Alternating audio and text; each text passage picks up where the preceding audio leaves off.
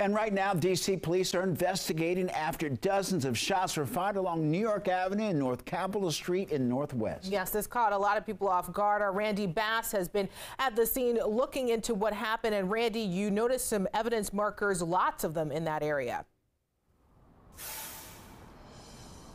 Yeah, Annalisa, dozens of them to say the least. Quite the scene here. The good news, though, no one was hurt. Several buildings, though, along with a few windows and a nearby power meter were struck by gunfire. Police got that shots fired call right around 2 o'clock this afternoon. When we got here a little bit after 3 o'clock, we saw dozens of evidence markers, many of them now being cleaned up here at the scene. Officers appear to be wrapping up their investigation here now. Witnesses tell us they heard rapid gunfire and saw cars peeling off from the scene. We saw at least 47 evidence markers here on the ground. Check out this video we shot earlier today. Those strong winds, though, really blew shell casings and those evidence markers around, making it hard for officers and detectives here on scene to get what they needed. Neighbors we talked to say this has been a long-standing problem on this block with several shootings over the last year. Again, they told us they heard very rapid gunfire here on the block.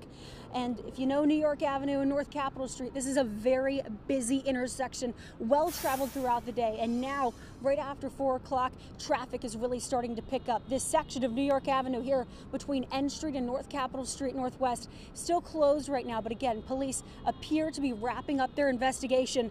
Hopefully, cars will start to be able to move through here soon as that investigation wraps up. And hopefully we get more details from police as to what happened here in the next couple of hours. Live in Northwest, I'm Randy Bass, DC News Now.